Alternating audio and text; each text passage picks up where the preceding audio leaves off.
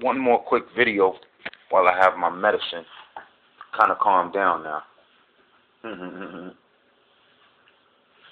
Yeah. While I have my morning breakfast. Check it out, right? I used to work at drug rehab not too long ago. I worked with parolees. I ain't gonna name the place. They ain't gonna catch me up in no lawsuit. But check it, right?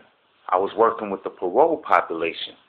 These guys are guys who have had criminal and or drug history on their rap sheet. And I noticed an interesting anomaly, and whoever does research on this, you might win a Nobel Science Prize or something, all right? So just remember me when you get that bread. And this video is not for the children.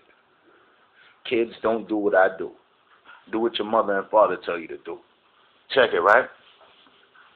Yo, these guys in the program, in case you don't know, statistically speaking, the population of left-handed people on the planet Earth is about 20%.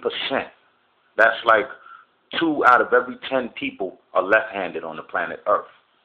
But when I was working at the parole house, I tell you no lie, I had them filling out welfare applications, man.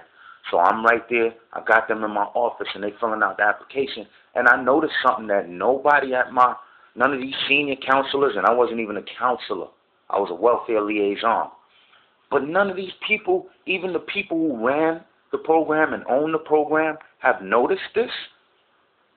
There's an extremely high percentage of people in the parole drug program who are left-handed. No, this is no disrespect to my left-handed people, you know what I'm saying?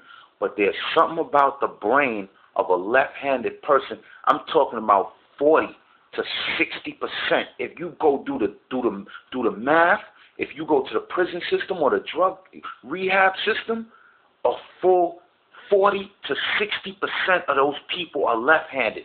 That is no coincidence. And if the scientists do not start studying the right side of the brain and its connection to drug addiction,